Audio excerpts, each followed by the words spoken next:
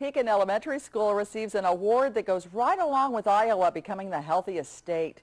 The school received the State Champion Fitness Award last week.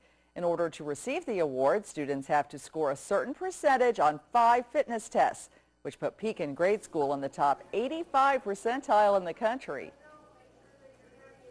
One of my terms or slogans here is movement is essential to learning. So we talk a lot about movement helping at Pekin, helps the kids get better in academics, and I hope that happens when our reading and math scores come out each spring. I'm hoping that they're higher, a little in part due to good healthy movement.